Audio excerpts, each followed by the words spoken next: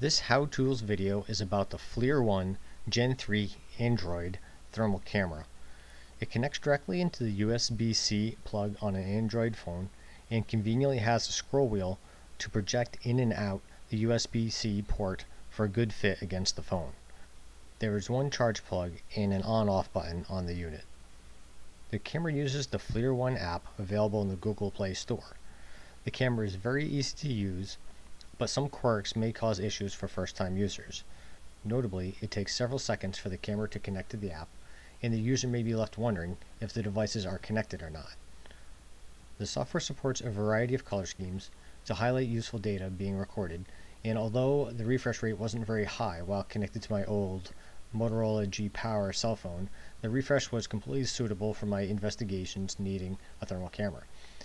The camera clearly identifies cold spots around doors and windows, also around uninsulated wall headers and displaced attic insulation. This use case alone can be very valuable in identifying insulation issues in both hot and cold climates. It also illuminates my in-floor heating, even detecting thermal variation on the heating's thermal plates.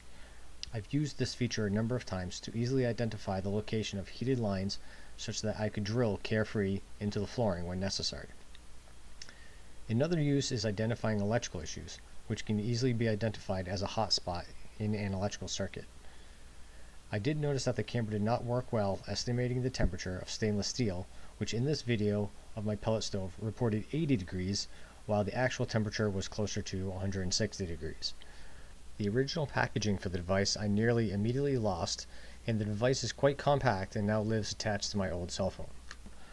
There are a number of applications for this tech, which is very cool, but is rather specialized. It is very easy to use to record pictures and videos with the application.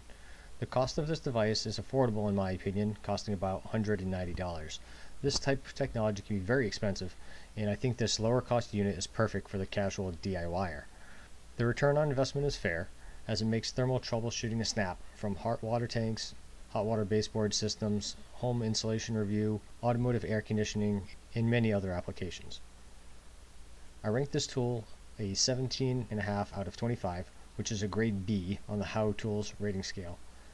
If you have any questions on this tool, feel free to reach out. As always, have a great one and happy tooling.